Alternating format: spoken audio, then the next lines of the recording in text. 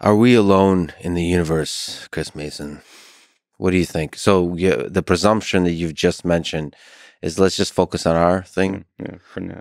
For now. Well, I think as far as we know, there's no other sentient life out in the universe that we've found yet. And I think there's probably bacterial life out there, just because we found it everywhere we've looked on Earth. It is, and there's halophilic organisms that can survive in extreme salts. There are psychrophiles that in extreme cold. There's basically organisms that can survive in really almost any possible environment. They can adapt and find a way to live.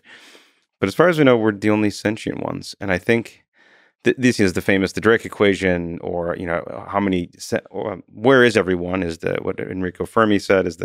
Why haven't we heard from anyone if there are these other life forms? I actually think the question is wrong to phrase it that way, because the Earth has only been here for 4.5 billion years, and life maybe only for a few billion of those years, complex life only for several 100 million years of life we've actually had, and humans only in the past few million years since our last common ancestor. So it's not that much time.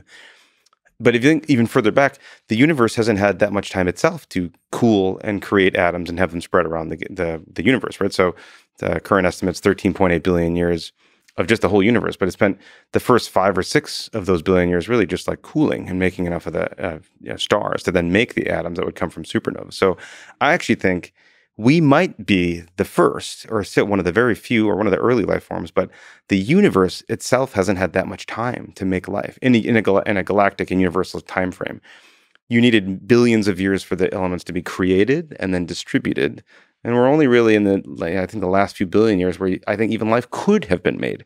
So I think the question of wherever is everyone is the wrong question. I think the question is, I think we are the first ones at the party. Let's set up the liquor. Let's set up the food. I just think we're the first ones at the party of life, but more people are coming. One of the early attendees to the party.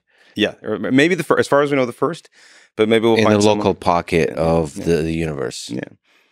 Because the parties then expand and it overflows. And right. And then there's a mosh pit, and then you bump into the other galaxy. I think the question should be, when else is everyone getting here instead of where is everyone? I think we've just started on the genesis of life in the universe. Yeah. So not worry, have they or not, more about when and who and how do we set up the party, right? And then how do we help them? I think it's an interesting other moral question is, do we, a lot of Star Trek episodes, the prime directive is you do not interfere with another planet if you could pass by a planet. I think it's time to also revisit that, because what if you go by a planet and we think that with, as far as we can tell with enough certainty, that they would never be able to leave their planet, and then the sun eventually would engulf that planet, wherever that planet might be in some solar system. But if we had a way to help them, their culture, their science, their technology, everything about a different species to survive, would we not interfere? I think that would actually be wrong to say, well, we can save this life here, and we decide not to. We decide after millions and billions of years pass, and we know the sun will engulf that planet. Like what will happen with our planet? And we don't interfere. That's watching a train hit someone on the tracks and not moving the train.